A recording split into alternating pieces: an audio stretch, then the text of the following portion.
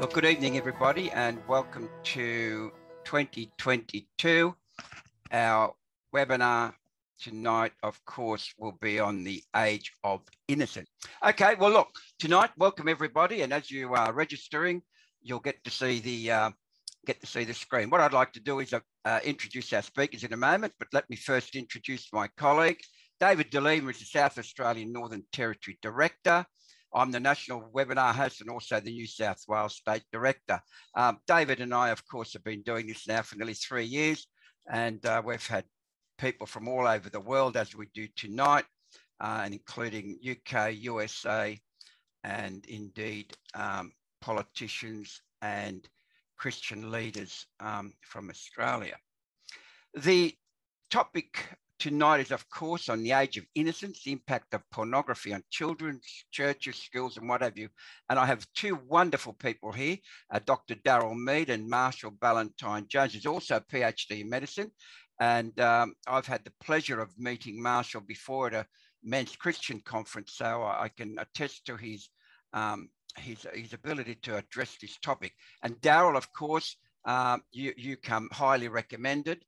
And in that regard, I just want to quickly say that you are the head of the chair of the foundation that you head up. You've got an interest in particular on the internet of pornography. You've got a wonderful background, in particular, having advised the Scottish and the UK governments on the challenge of the digital society. Now, Marshall, I didn't know this, but you are a reverend and you did do Moore College, so well done, because I have a close connection to Moore College. And Marshall is married to Rebecca and has children, brought up in the minister's family. His first postgrad career was in business as a financial analyst and computer programmer, after which he studied at Moore College. Now, interestingly, Marshall has undertaken research into pornography with particular focus in reducing its impact among teenagers. So having said that, this is one thing I'd like to share with everybody just at the moment, because what we've got here is research by Telstra in 2015. It said that 68% of children aged 3 to 17 own a smartphone, and an average of 21 hours, 48 minutes per week is spent on their device. And this is 2015. Now, one of the things that also we found out, and this was in our submission to the Australian government's inquiry into the age of innocence, and it was submitted by our Victorian State Director. Interestingly enough, if any child aged 3 to 17 puts the word porn in the research engine of his or her phone or PC and taps go, the first site to appear is Pornhub, free porn videos and sex reviews. Now, that is absolutely disturbing. I've just become a grandfather. I've got a granddaughter, and I'd hate to see her. She's only 2 years old, but she's already knowing how to use a phone. Unbelievable. And this is really, really frightening. So what I'd like to do is show you that there was a parliamentary committee here in Australia and it recommended mandatory age verification for online pornography and wagering, which is another issue. So having said that, can I ask Darryl and Marshall to take the discussion further? Can you all, both of you, say for about 15 minutes? I'd like to start off with you, Dr. Darryl Mead, if I may. And then once you're finished, we'll go to Marshall, and then we'll go into question time. So please type your questions, and then David will monitor these, because we want to leave plenty of time for questions. So could I please introduce Dr. Darryl Mead to take the first discussion on this topic. Thank you, Darryl. Thank you very much, Greg, and thank you for the opportunity to speak to Family Voice Australia. As you can tell from my accent, I'm an Australian, but I've been living and working in the UK since the early 1990s. Since 2014, I've been trying to help people understand that pornography has a wide range of effects on health, relationships. And I do this along with my wife, Mary Sharp, and I've created a charity called the Reward Foundation. Now, we've named it after the reward circuit in the brain where all addictions occur, whether to substances like alcohol or to heroin, or to behaviours like gambling or viewing pornography. And it's also, importantly, the part of the brain where we fall in love. As I'll outline a little today, at the Reward Foundation, we provide a wide range of tools and training to help people working in the caring professions, including healthcare and clergy, as well as school teachers and parents. For each of the last 5 years, we've published an academic paper in the peer-reviewed literature and our most recent paper was called Problematic Pornography Use, Legal and Health Policy Considerations. It was published in a journal called Current Addiction Reports and is available for free on our website. The Reward Foundation is available at rewardfoundation.org. We're also on all the other social media like YouTube, Facebook, Instagram, and TikTok. Now, pornography is a complicated subject, and in a short session like today, all I can do is introduce some of the major themes.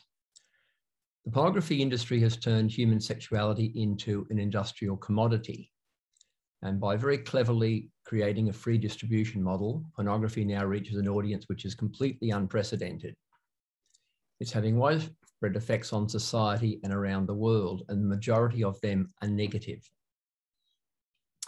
So today I'll look mainly at the way pornography affects its consumers, offering some brand new statistics on pornography use by Australians.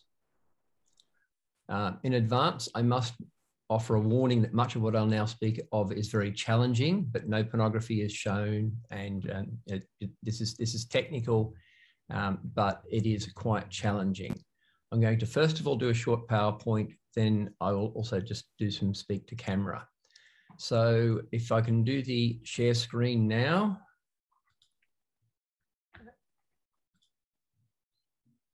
And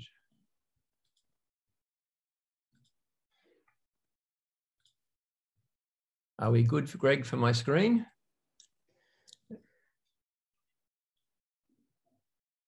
That's good, Darryl. That's good, right. Okay, thank you very much, Marshall. So pornography used by Australians.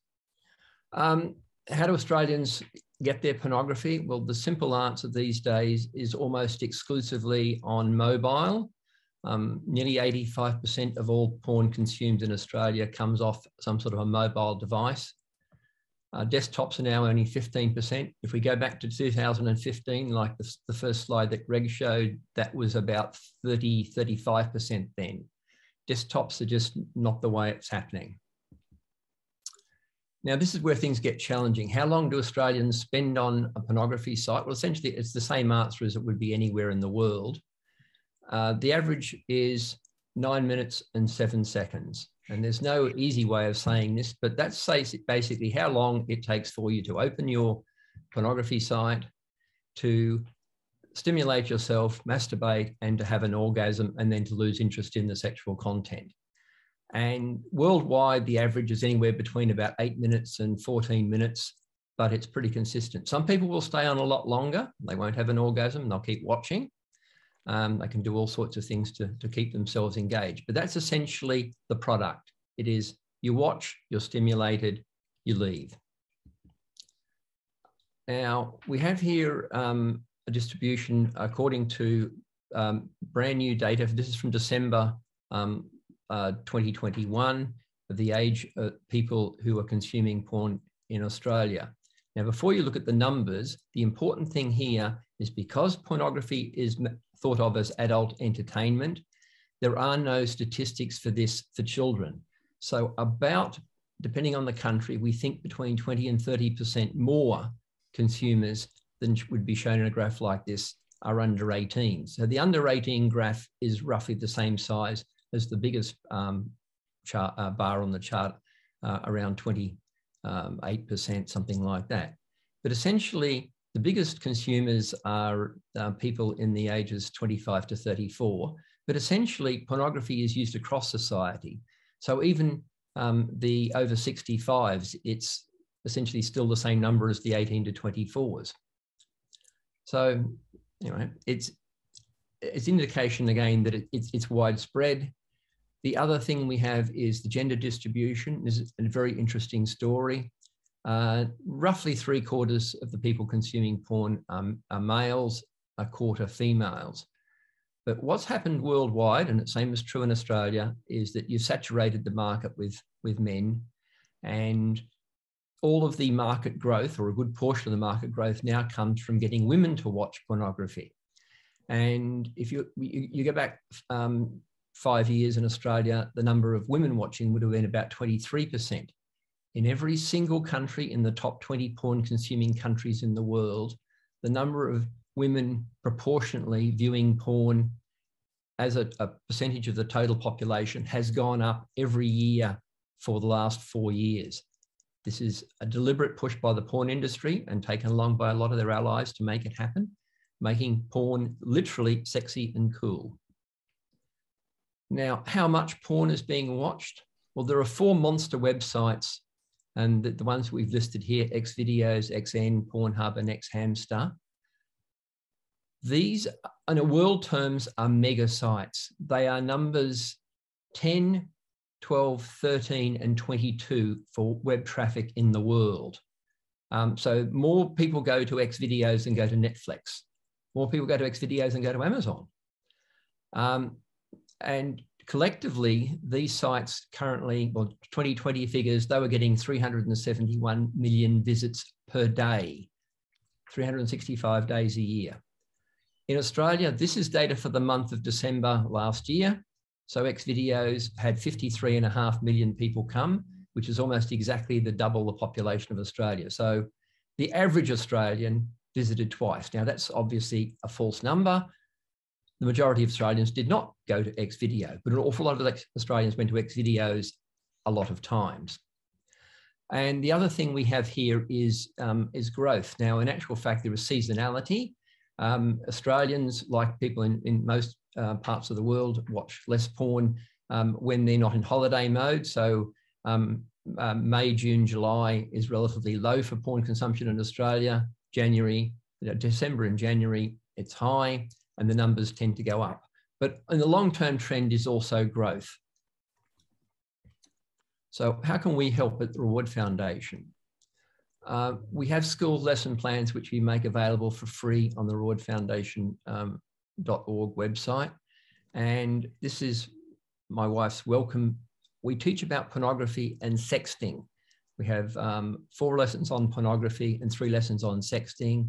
These are lessons for between 11 and 18. Some of them are just for 15 to 18, where there's more advanced sexual concepts.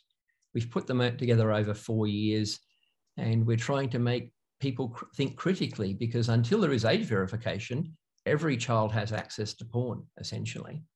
Relatively small numbers don't, but the majority do. We think you have to use a no blame, no shame model so that you'll get engagement.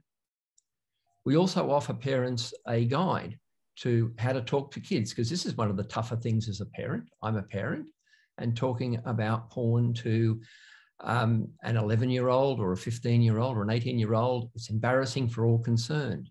So we look at all the ways and the tools that you can have to help talk to kids. We recommend resources. We have videos to help.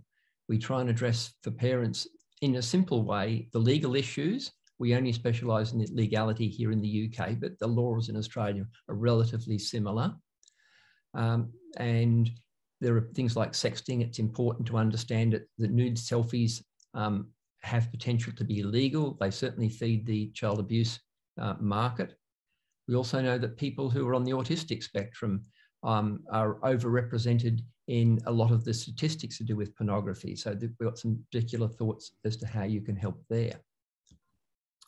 We also recommend a book called Your Brain on Porn, written by our late colleague, Gary Wilson. I will declare an interest here in that the Reward Foundation gets royalties from the author for this book. But this is the book that established the idea of porn addiction as a brain thing and as the source of sexual dysfunctions and of a lot of pain for people. And by looking at it from a behavioural addiction point of view, has given the world a new perspective. It is the #1 best-selling book on Amazon for in all the different formats that it does for pornography. And yes, there is such a thing as an academic book on pornography that's a bestseller. I'm now going to show a brief 2-minute video. Now, warning for anybody who's watching with younger children or whatever, you may not want to watch at this point. The video is available on our website and lots of other places. But it has adult concepts and some fairly strong language. Again, still no pornography. But at this point in time, this video is now being viewed about 1 million times around the world. So with no further ado. Gabe started with porn at 12. By the time he was 22, he couldn't get it up, even for a girl he was really attracted to. That's called erectile dysfunction, or ED, and it used to be pretty rare. For decades, only about 3% of men under 40 had it. But from 2010 on, rates skyrocketed. Now they're up around 35%. There's a reason for that steep increase. Since 2006, it's become very easy to stream free video porn online and access even hardcore stuff with a few clicks. Effects took a while to show up, but basically the data says more hardcore porn and fewer hard-ons are connected. After all, guys haven't suddenly become nervous about performing. They can get it up okay for porn, just not with partners. And when they quit porn, their erections come back, but it can take months. No wonder. Brain scans show that compulsive users react to porn like addicts react to triggers for cocaine use. And in a BBC Three survey of young people, 14% of all female and more than 30% of all male participants believed they were actually addicted to porn. And there's more. Research showed that watching a lot of porn made users 6 times more likely to be aggressive in a sexual relationship. No more boners and issues with your partner seem like an awfully high price to pay for internet porn that's supposed to be free. And that's a lie anyway. Free porn is a business. It helps to sell pills to fix your limp dick. It wants you to pay for premium content or sex aids. And it sells your personal data to advertisers so they can target you better. That's why governments need to step in and require age verification for online porn, just as with alcohol, cigarettes, and gambling. When you turn 18, you can make your own decisions. And you'll have a better chance of enjoying actual, real sex with a partner. Until then, skip the porn, save your boner. For help, go to...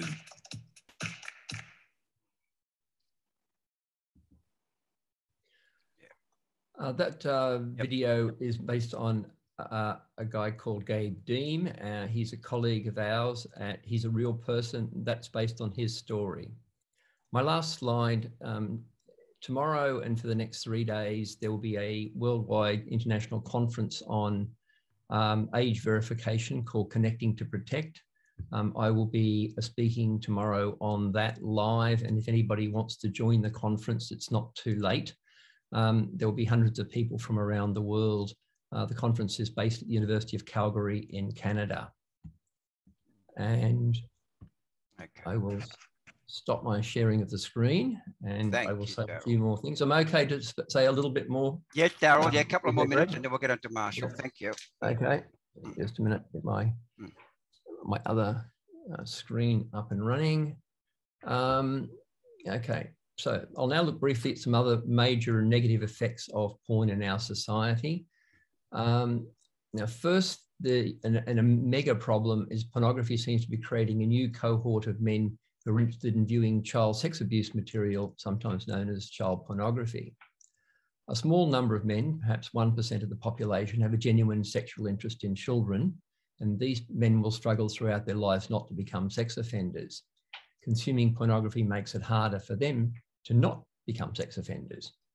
Unfortunately, we're now also seeing a new cohort of men who are viewing child sexual assault material, and they are men who've escalated while watching legal pornography. So with problematic drug use, you need more than the same drug to get the equivalent high. With porn, you need new, different, and shocking.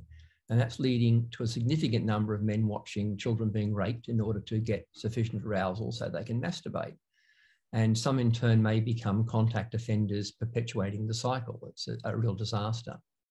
I don't have statistics for Australia, but we now know that 1 man in 50 regularly accesses child sexual exploitation material from the dark web as a part of their sexual repertoire, and that cannot be right. Now, much of the creation and supply of pornography is controlled by organised crime, and a lot involves human trafficking. And again, these are behaviours that we cannot really tolerate in civic society. Pornography consumers become consumers through a series of clear steps. As a young person, you discover porn, either accidentally or by searching for things you've heard about on the net. And a recent Australian survey found that 100% of the young male participants they spoke to had seen pornography. It's a reality across society. The industry then grooms you to become consumers. They use artificial intelligence algorithms on the big websites to guarantee that you're getting new content. You'll be shocked, you're surprised, and that can lead to problematic or compulsive use. And people can get stuck in the rabbit hole for a very long time. Now, the good news is it's possible to move on to healing, and it's better if people don't have to go through the process of being assaulted by the porn industry, that they can just have a normal life, but healing is possible. There are still people, sex therapists out there who will recommend if your marriage has gone stale, watching porn would be a way of reigniting it. This again is not a good idea.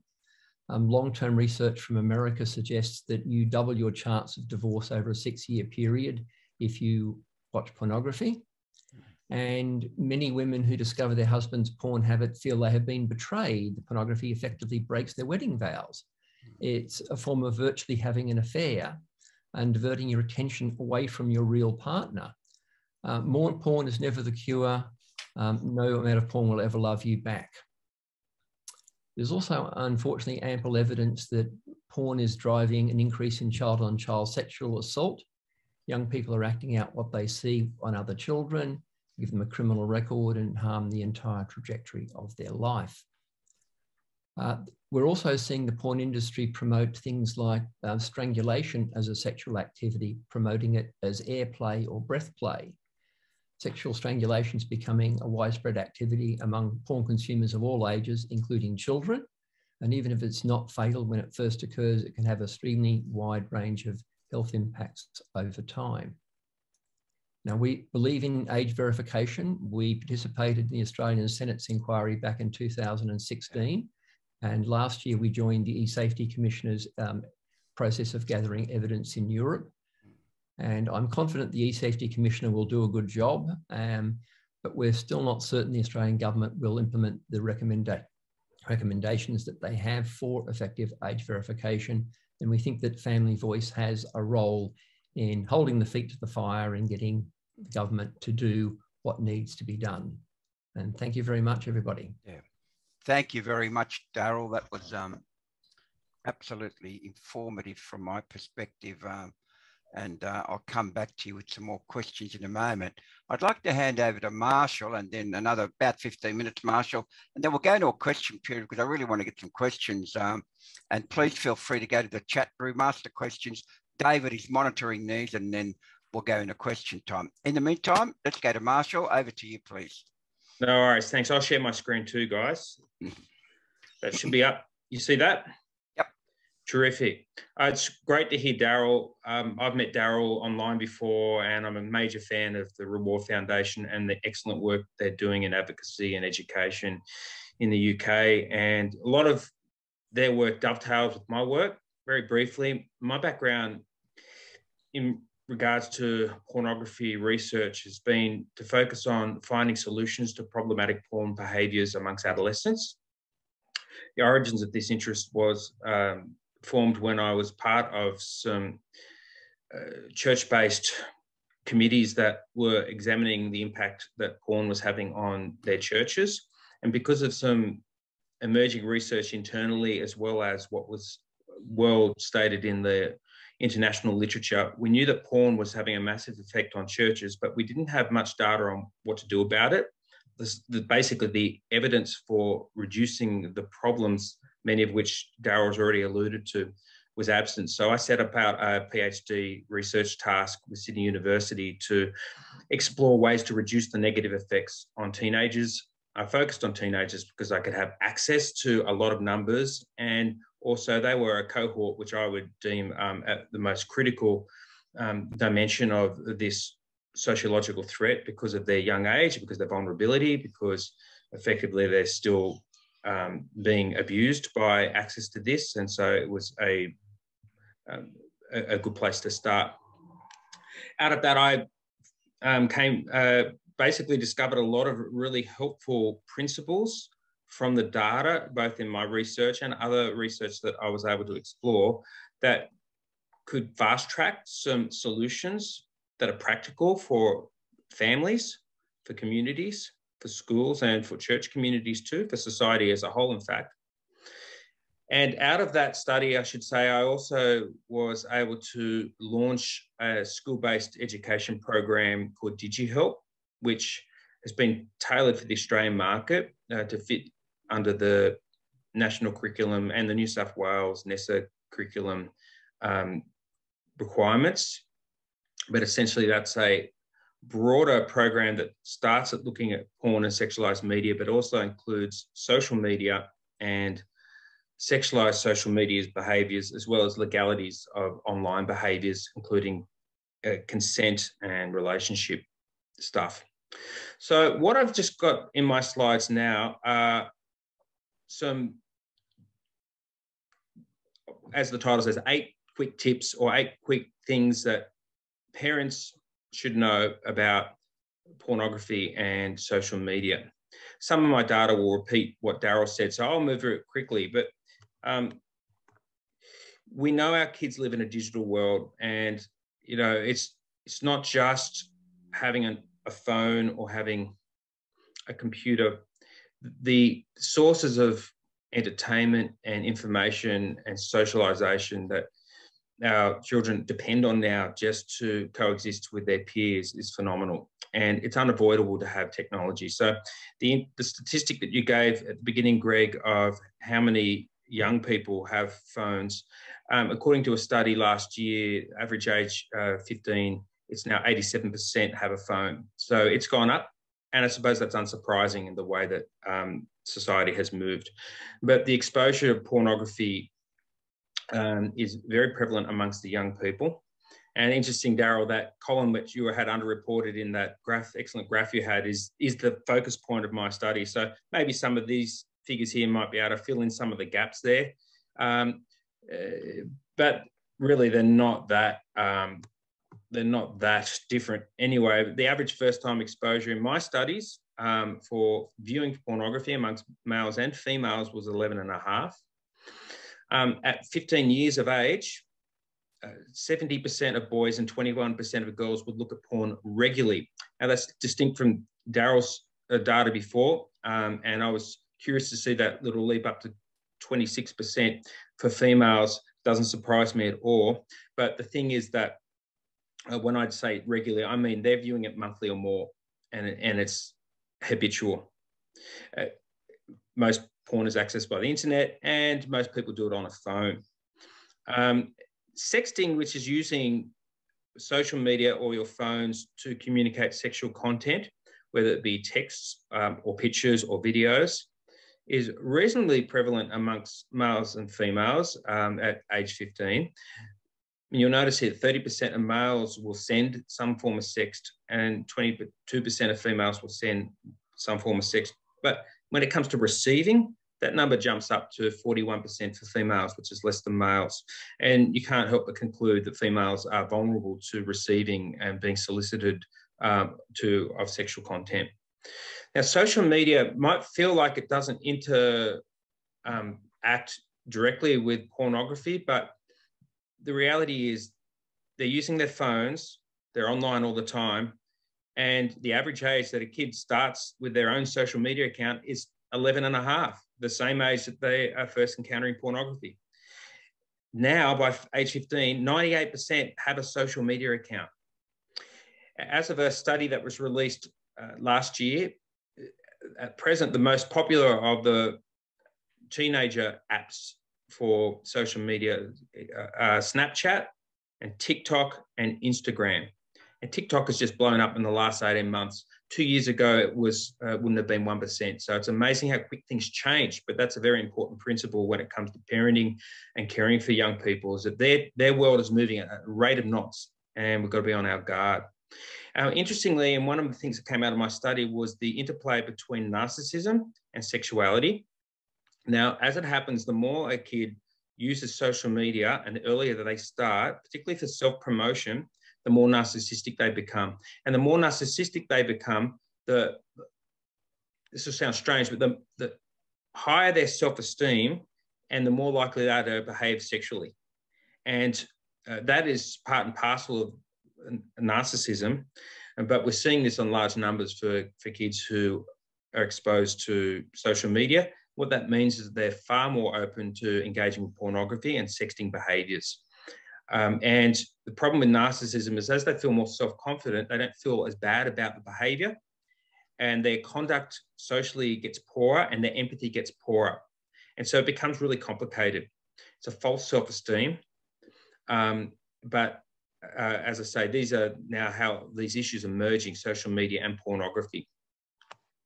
Now, very briefly, because Darryl's already alluded to this with his content, but we know that there are effects from pornography. The brain is where it starts, and a changed brain means a changed attitude and behaviour. And this starts for the person who's a frequent user of pornography. The interplay between the reward centre, which we call the limbic system, which is what Darryl's foundation is named after, is really the location of the brain which gets majorly impacted by sexual activity and through visually using pornography to generate sexual desires that end in orgasm. Now, I don't have time to go too much into this, but the reality is that frequent masturbation overstimulates the prefrontal cortex and has various effects on both the capacity to engage, overstimulates the limbic system, but has effects on other parts of the brain, including important prefrontal cortex, which is the self-control section of the brain, which is in an emerging development stage for young people, and when their brains are very susceptible to long-term effects from short-term use. But it also moderates memory, it moderates how they get desensitized, also get sensitized, which is a strange phenomena when you become in the addiction cycle where your brain becomes more triggered by the neural cue that the pleasurable option is there. So they get turned on quicker at the thought of porn, but they don't get as excited by it.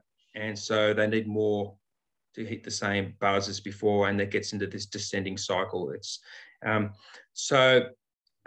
what so many studies are showing is that the brain changes to an individual who is a regular porn user are serious, and they are akin to a drug addict's brain changes. Some neurological studies from Cambridge and around the world are showing that the distinction in brain shape of a serious cocaine or a meth addict are similar to serious porn users. And although the American Psychological Association is reluctant to find excessive porn use as addictive, my own research more than supports the model of behavioural addiction as they apply to gambling or food disorders or computer gaming. So it is serious, and it is serious for young people, because what happens in a changing brain at adolescence can last for life and becomes much harder to undo later on.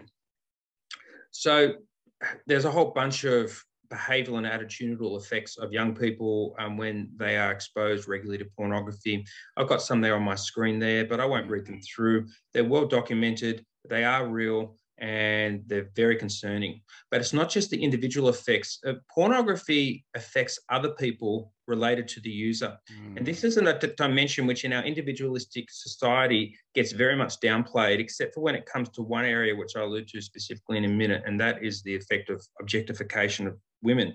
Thankfully, but tragically, some voices are emerging across the international landscape. I think in Australia, the Chanel Contos petition that came out in February last year, 2021, as an example.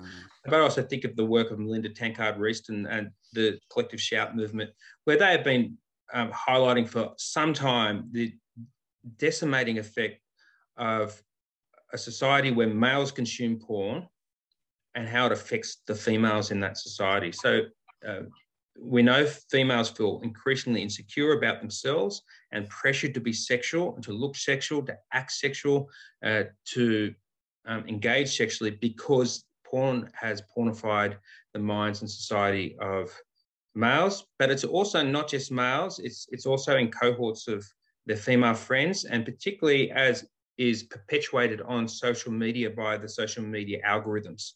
And the amount of insecurity, sexualized insecurity that the algorithms feed females makes it inescapable that there are social effects from individuals consuming pornography. In fact, I have this diagram here, which I use in many of my education programs and in my seminars, which tries to dispel the myth that it's a private thing and it's not hurting anyone else, so it doesn't matter, which you often get from the user who's privately consuming free porn in their bedroom or wherever. The reality is, immediately when a person consumes pornography, they're engaging with the producers and the performers.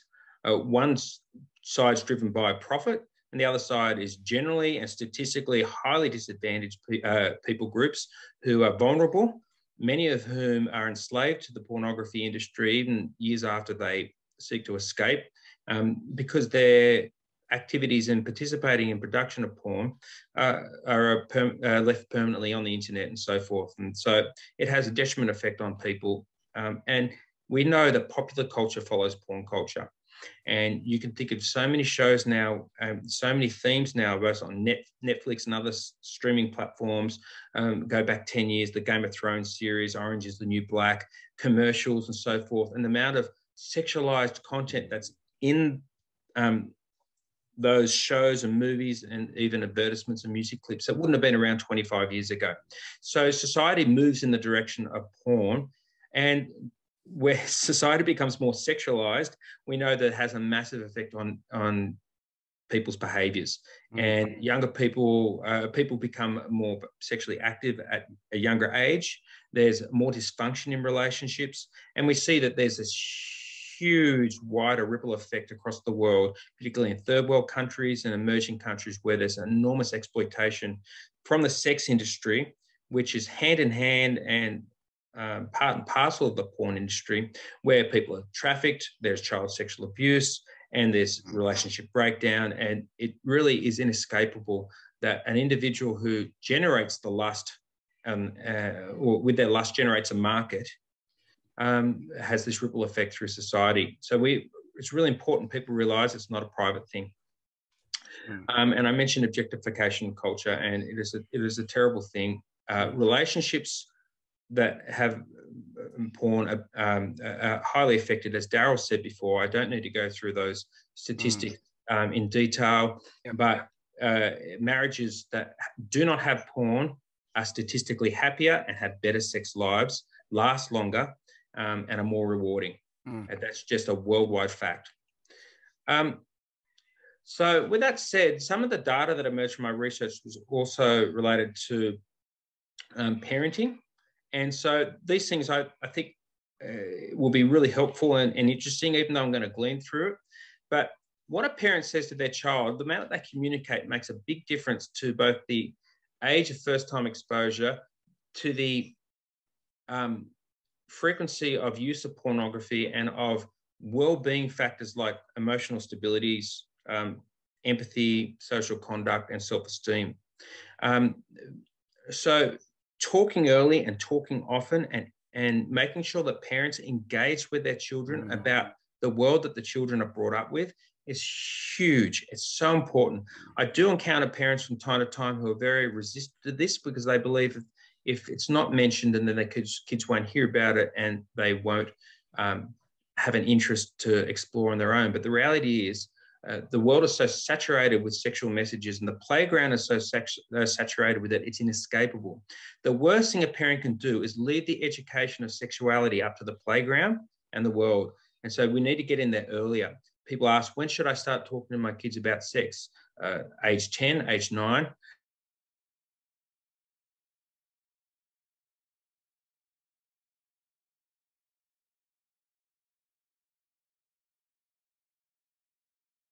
Now sexologists are suggesting age preparing that out there, and they need to learn to trust their parents.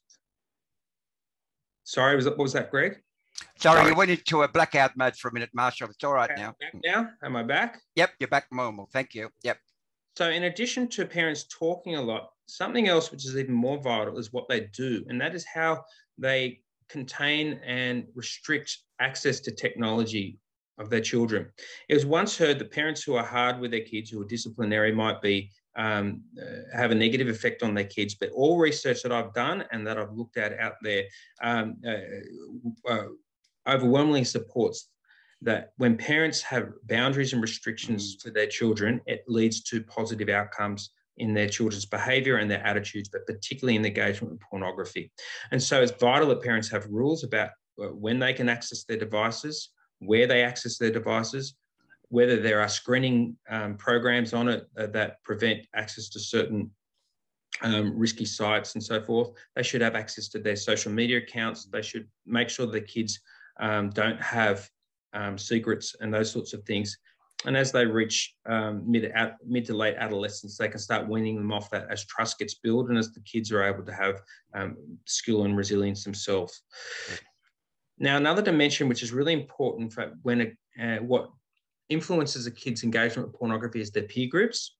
And so there's two dimensions here that I want to talk about. One is peer culture. That is what they perceive to be normal for their age group. And they get this not just from their friends, but from media, from society, from the broader playground. They're very susceptible to trends and so forth. And when they believe that pornography is an acceptable thing amongst the broader culture, they are going to be positive to it themselves. And so this requires them to understand and be critical of their peer culture, and that's what a parent needs to walk them through. But another factor that interplays here is their close friends. What we know about teenagers and young people is that what their closest friends do and believe about pornography and sexualized media has the biggest effect on how much they're going to engage into this themselves. And so it's vital that parents think about the friendship circles that their kids have, that they are aware of their friends, that they seek to get like-minded friends and families with the same principles, because those close peer groups become a competing force against the broader peer cultural influence. In fact, with good education and facilitation, those smaller groups can become quite a force of critiquing and opposing the broader narratives for the betterment of the child. One criticism that I frequently hear, and maybe Darryl, you hear it as well, when people hear an education program on pornography, won't that entice excessive interest and won't that lead to harm? The reality is that that is not true. And not only was that overwhelmingly supported in my own study, but I've looked through dozens and dozens of international studies on this related to sex education, pornography education, and so forth. And it's just not true. It does not increase interest in the use of pornography at all, but it increases a desire not to, A, view pornography, B, have a better attitude to women, and be less likely to engage in earlier sexual behaviour and so forth. Nor does, I should say, a parent who is engaging with rules and conversation and engagement with the peer groups that they have, as well as educating their kids, does that negatively impact the relationship between the child and the parent? In fact, parents and children who engage in these conversations, behaviours, actually have a stronger relationship. It doesn't affect friendship groups either. So all these points here are really, really helpful. Last one, which I think might be really useful for the family voice communities to find encouragement in, is that faith makes a difference. So the more religious a family is, and when I look at my own data, when I say religion, I'm generally looking at the Christian faith. And most international studies encompass Christianity as the major sample size for these studies, but it's not exclusively Christianity. But where a family is engaged actively in a faith-based community, it makes a big difference to their children's behaviour and attitudes, both immediately in the engagement with pornography, but also in many other wellbeing factors, including their emotional stability and their empathy and their conduct and their self-esteem.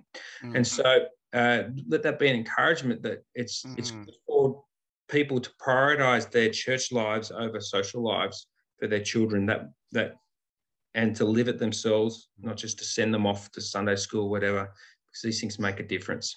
So there's some stuff that I had. I have some more slides, which I could speak to if someone really wants to, but look, as Darryl mentioned, neuroplastic change is a really important dimension when it comes to the process of getting healing from problematic pornography behavior.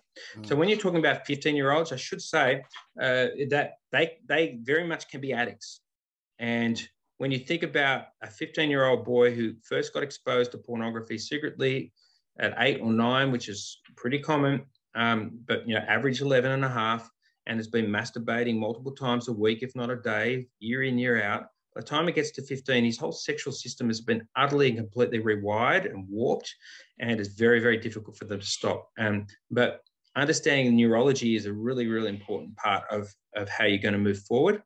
Abstinence is a really important location that you want to arrive at for the person who's dealing with this, because you do really need to reboot the brain, as people use that language, and you need to start to get clean and then introduce alternative activities which fill the gap in the brain, and as well teach and build up all sorts of techniques and management methods to help people come through.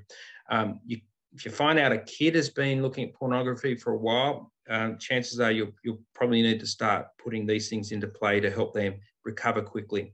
The brain's plastic, that means it changes. So overuse of negative stuff will have a bad impact,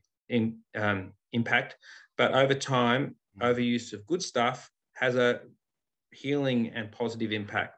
And so that's important to stick at. Lastly, for anyone who encounters problematic pornography behavior, there's no quick fix. It's a process, not an answer. So this seminar hopefully gives some good data between Darryl and myself. There's lots of other great stuff out there, but if people want to just click their heels and hope a problem goes away, it won't. The time it takes to build the problem is probably proportionate to the time it's going to take to undo the problem, which can be, for many people, years. It's sobering, but it's not hopeless. Many people have recovered from porn addiction and had savage porn addictions, and so you can get there.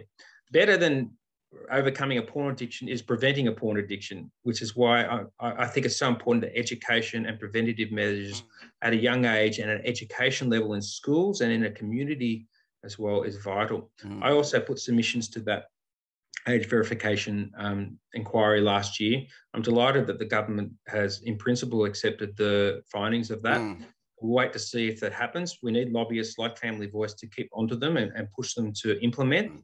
But it's a starting point because the first time exposure stats say that more people than not encounter it accidentally first time, but once you see it, it's traumatic and it leaves an impression. So to avoid even that with age verification is really helpful. Perfect. That's my presentation. So thanks, guys. Thank you, Marshall. Get the screen back very quickly. Look, they were outstanding pieces of information. I'm going to hand over to David in just 1 second because we'll have time for a few questions. Darryl, I was very sort of raised a flag with me when you said that women felt betrayed when men were involved in some form of pornography, and it reminds me of from our biblical perspective, Darryl, Matthew 5:27-28. If you look at another woman, you've committed lust in your own heart already. And that was discussed in our men's group not long ago, in our Christian men's group, that, these are real issues, Darryl, and it's interesting that the wife does feel betrayed. And your partner and I kept telling my own wife that, this is a fascinating discussion. Darryl, are there more people that deny that they're looking at porn, or is it the figures you've presented pretty accurate, So what do you mean by deny they're looking at porn? Well, I think a lot of men say, oh, no, I don't look at porn, but in fact, they do. And they, well, clearly, the worldwide, the numbers of people using porn are more than a lot of people will self-admit. But we see this across society now, that it's clear that people are using porn. I mean, if you watch, say, stand-up comedy, there's almost no stand-up comedy routine that's got to the top of the game in the last 20 years that doesn't have something about porn. It is clearly out there. But because it's a private thing, people don't want to say, put your hand up, say, I do a lot of porn. That's not something that most people will do, men or women. But underneath, if you get onto a one-to-one situation with them and discuss it in a supported environment, you'll discover much more.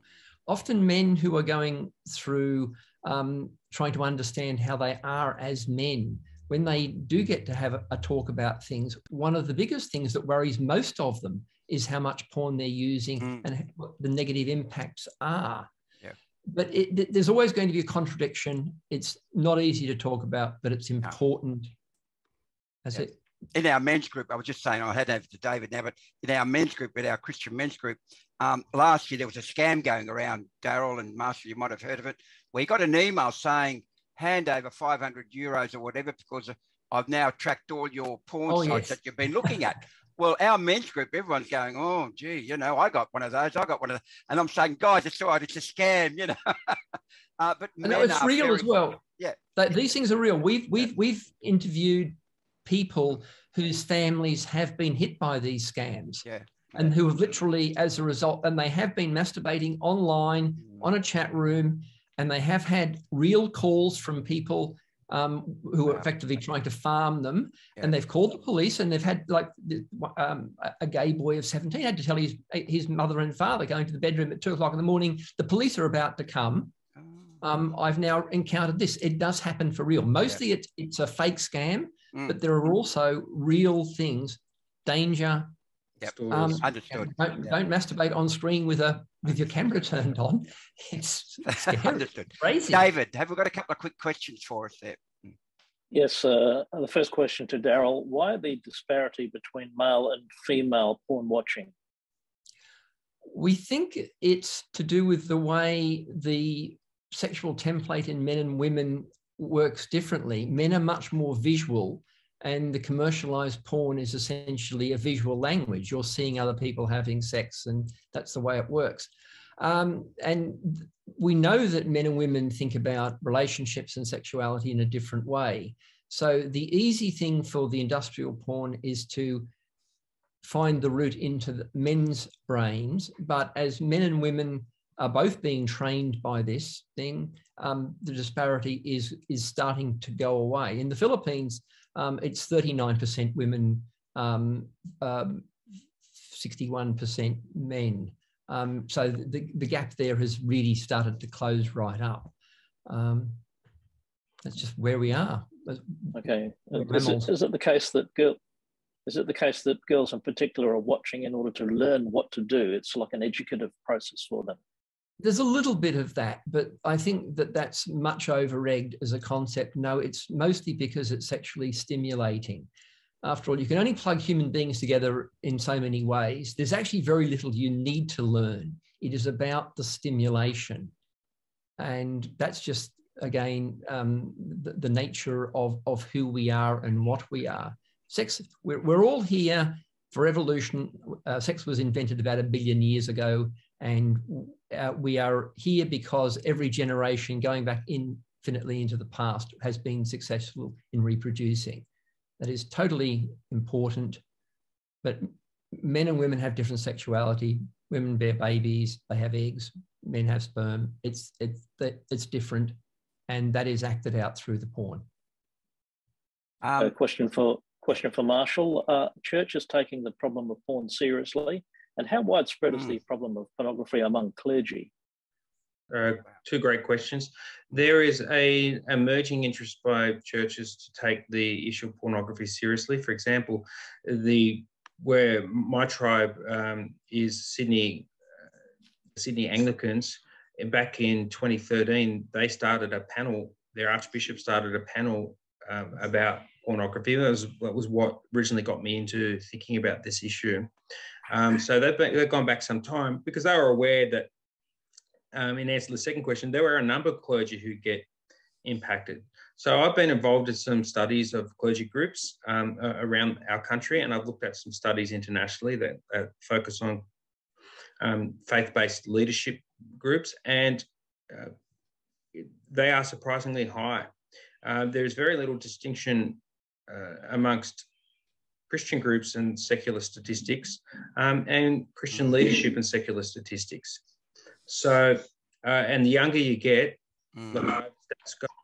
Basically, anyone who grew up with the internet, anyone who had internet access as a teen, is much higher, has a higher risk of having a normalised, I guess, pattern of behaviour when it comes to those statistics. So, yeah, they are surprisingly high, but I can attest that a lot of churches are wanting solutions.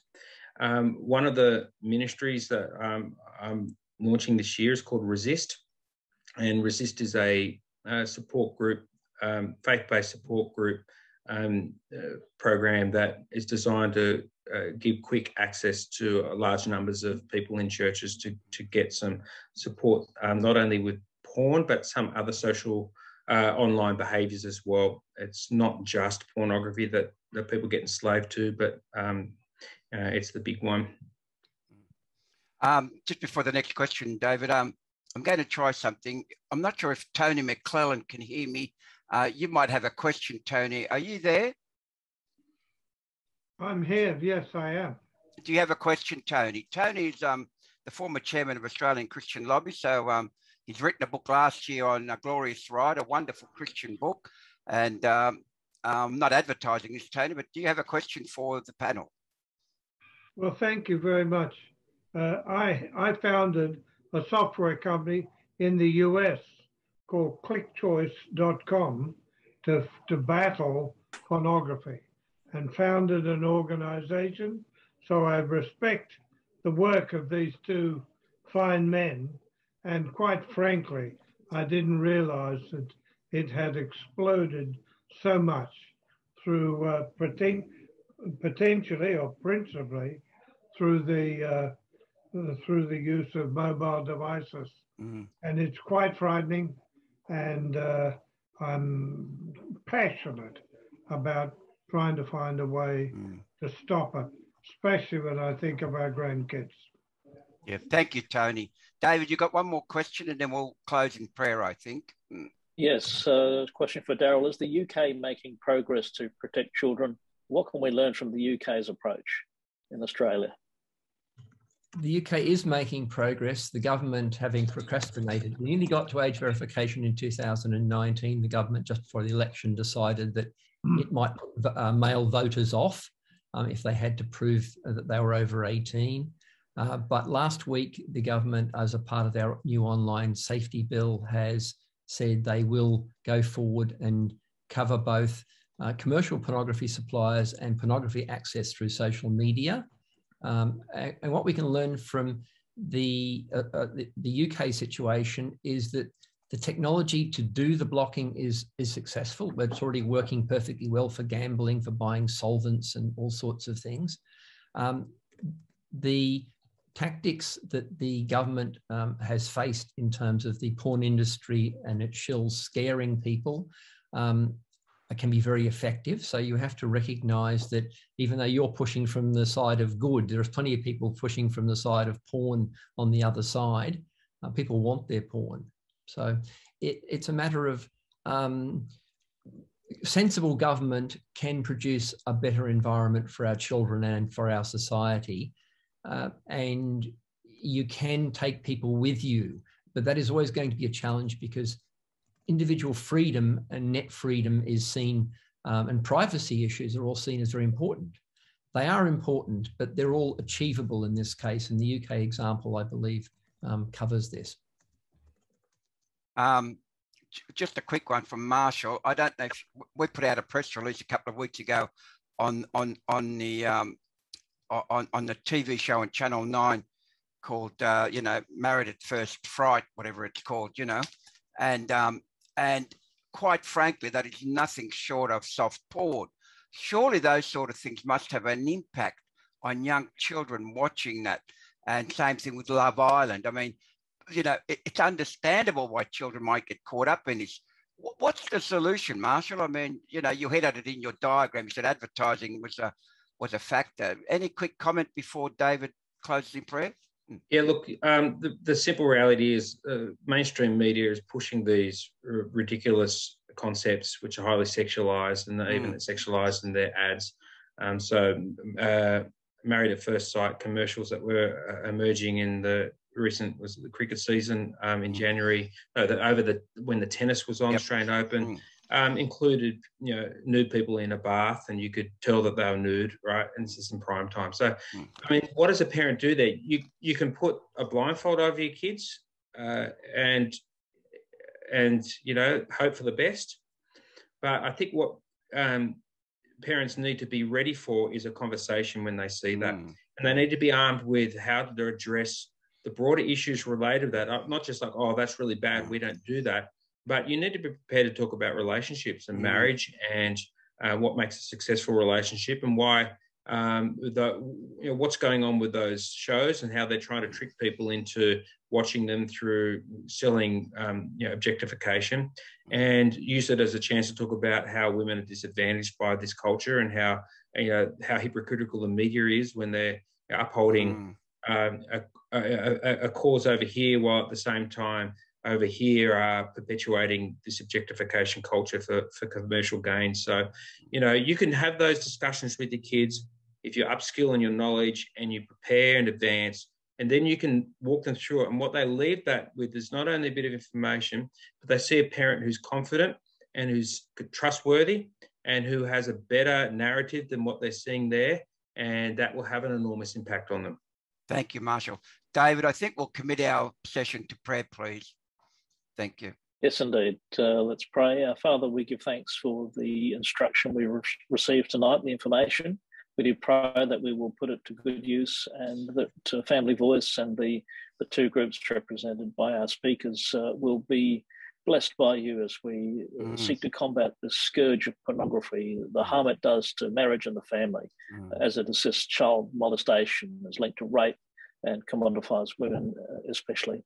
And so we do pray for our churches especially, that they would really stand up, and that the pastors of our churches would lead the way, and that our churches would really shine the light of truth, not only to Thank you, David. I think you've dropped out. Well, look, are you back, David? Yeah, so... Okay.